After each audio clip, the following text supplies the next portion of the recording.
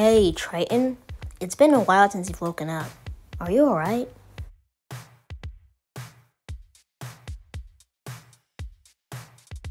Yeah, I'm good.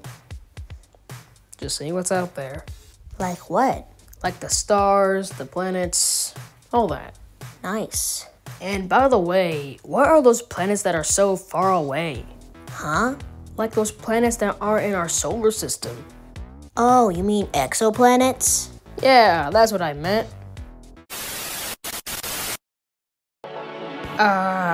Hey, I'm Mercury. I have an important announcement for you. Are you enjoying the episode so far? If yes, then we encourage you to subscribe to our channel, as it motivates us to make more videos for you. And even better, you can submit your own video requests by going to our Discord server and commenting on our video request text channel. But anyways, please support our channel to get awesome SolarFacts content, and see you later and enjoy the rest of the episode. Well, the definition of an exoplanet is pretty simple and easily understandable.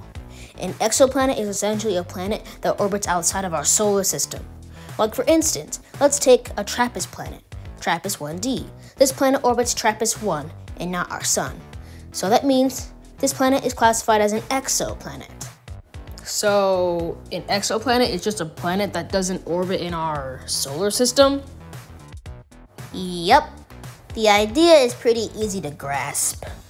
Yeah, I thought it would be a bit more complicated.